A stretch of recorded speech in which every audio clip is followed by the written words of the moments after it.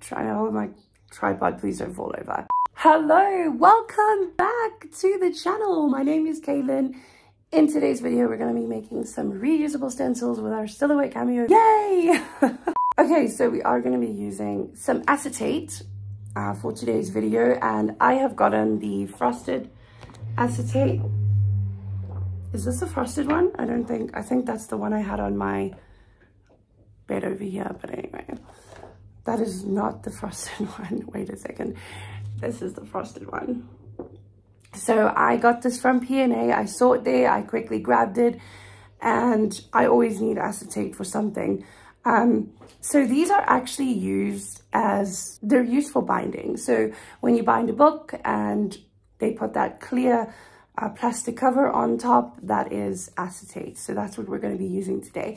You can get this in your local office supply store or your local stationery shop. They do sell it there. And the reason why I'm using acetate is because it is reusable. If you are going to use stencil vinyl, it's not going to be reusable. So if you're doing like a one-time thing, it's completely fine to use reusable. It is completely fine to use stencil vinyl if you're just doing it once off. But if you want to use this over and over again, say you're doing like a scrapbook thing and you want to use your stencils over and over again, acetate is the way to go. So I think that is all I needed to say. If I did miss anything, I will put it in the video, but I think that is all I needed to say. So let's go ahead and get started. So to start our project, we're going to need a stencil pattern or some sort of artwork to create our stencils. So I went over to sofancy.com. And then I'm just going to type in stencil patterns, and then you'll see a whole bunch of stencils come up. You can use whatever design you want. You can also get stencil patterns at designbundles.net or Creative Market. So I think I'm going to go ahead and purchase this one with the butterflies and roses. And you can see that the file comes with many different formats and an SVG is included. All right, so over in Silhouette Studio, I am going to bring in the designs I just purchased from Sofancy. But before I do that, I do want to change my media size. So this is really important. I do believe that, I'm not actually sure if Silhouette has brought out their own brand of acetate sheets. I know Cricut has, but I'm not sure about Silhouette. So I suppose if you have the Silhouette brand, you would use a 12 by 12 inch. I'm not too sure though. I literally have no idea. But my media size is A4. So I do need to change that, and I'm going to open the page setup panel to do that. And then my media size is going to be set to an A4, and that is the space that I have to work with. So that is really important. Just make sure that you do that. Okay, so I'm ready to bring in my design. So I'm just going to click on File and then Merge. And I'm already in the files that I downloaded. So this is the SVG over here. So I'm just going to click on that, and I'm going to click on OK. And that is going to bring in all of those designs. So I'm only going to be cutting out 4 stencils today. So I'm not going to use these last 2 over here. So I'm just going to go ahead and delete that. And then I'm going to change the size of each of these. So I want my stencil to be 14 by 14 centimeters. And I found that I can fit 2 on a sheet if I do it at that size. So you can make your stencil whatever size you want. So I'm just going to do that for each of these. So I'm going to change this to 140 by 140 millimeters, and that is equivalent to 14 by 14 centimeters. And then I'm just going to do that for the rest of these.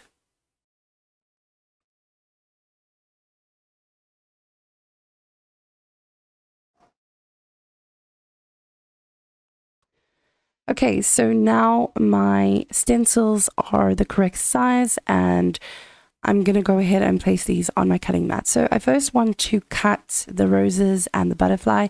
So I'm going to put these here over to the side, and then I'm going to just place these on my cutting mat.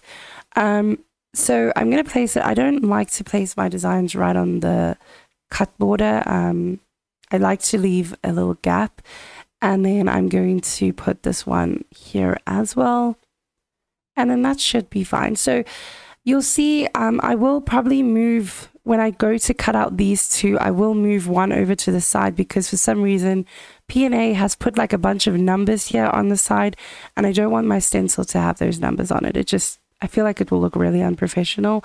So I'll probably just move the one over to the side, but yours might not have that on it.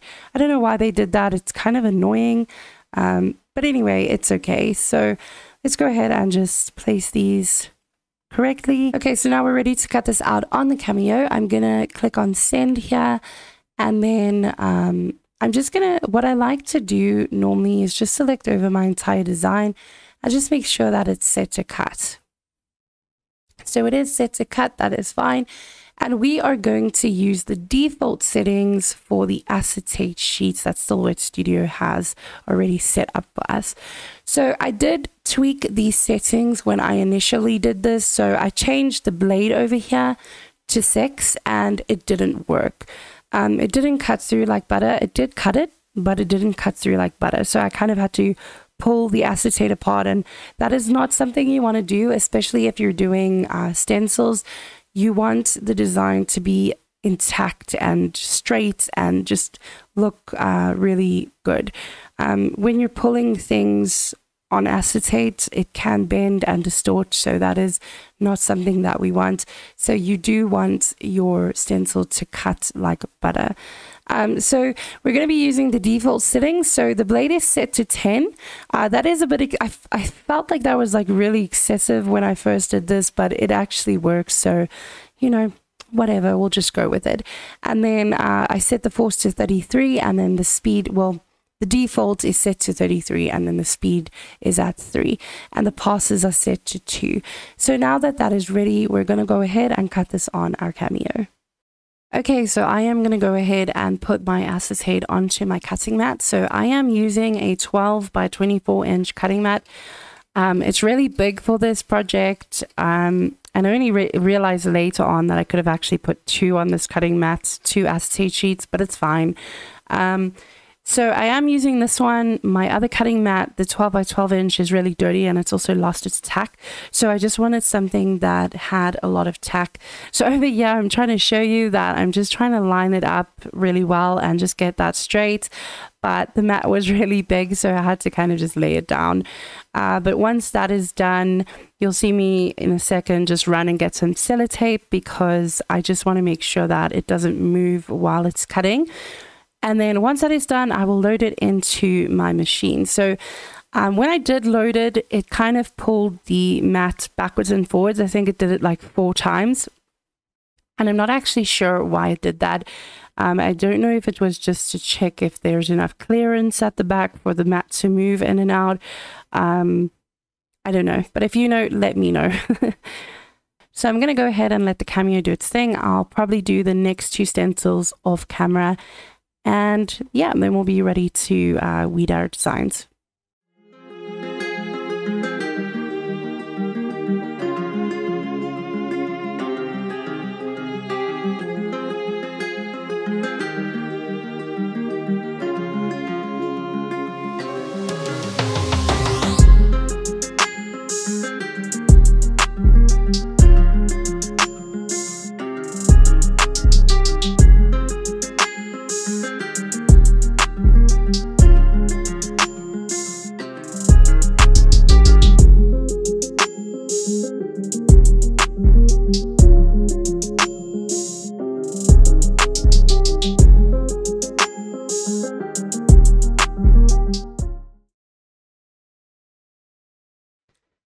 Okay, so that is done cutting.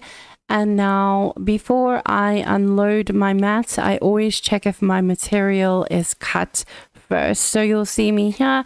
I'm just going to lift the acetate up just to make sure that it is cut through.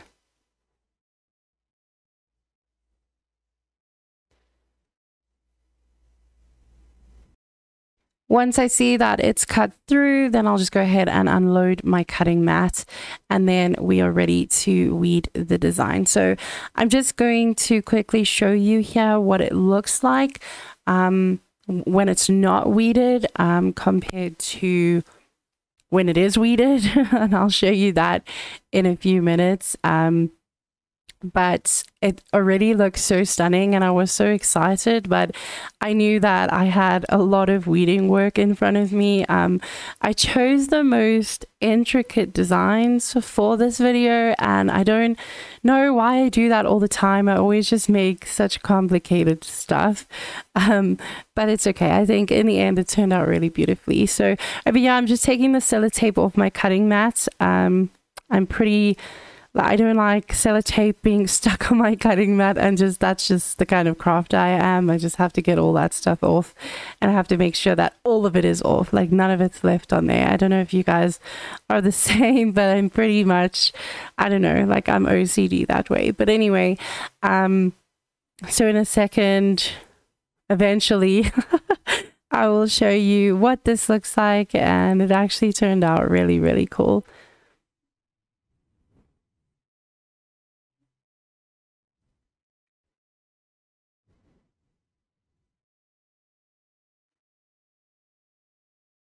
So some of the pieces will stick on the cutting mat. That is fine. So this is what it looks like when it's not weeded.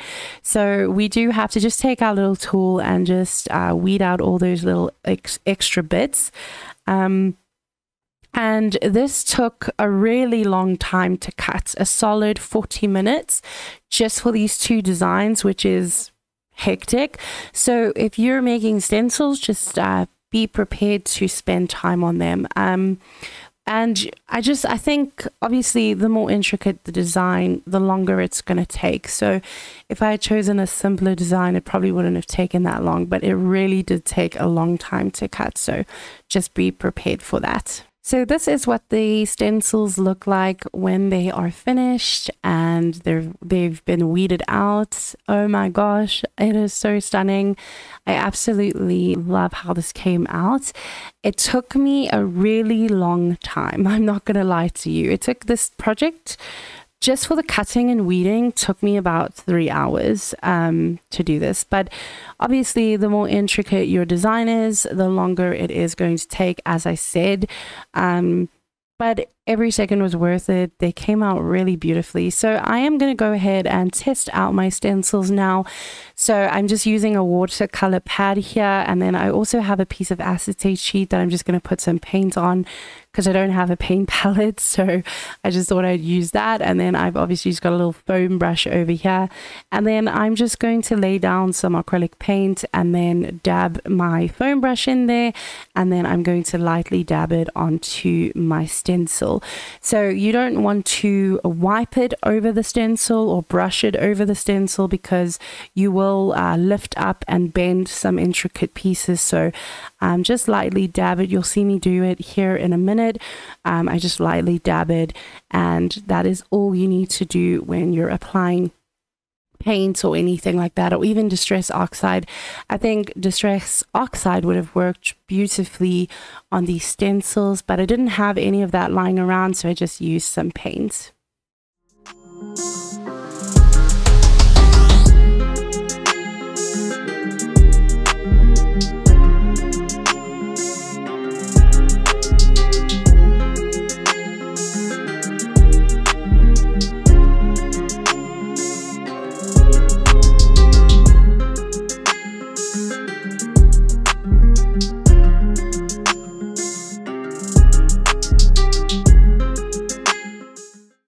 So over here, I'm going to lift up the stencil and voila! It looks so beautiful. Now I am going to go and wash it quickly. I just wanted to show you how cool this is. So all I did was I quickly just ran to the bathroom, rinsed it under some water, and that was basically it. I didn't use dish liquid or anything like that. If your stencil has been standing with paint on it or anything for a few days, then you might need to use some dish liquid. But I just used some water and it worked perfectly fine. And there we go. It's as good as new. So I'm just going to go ahead and do this for the roses as well.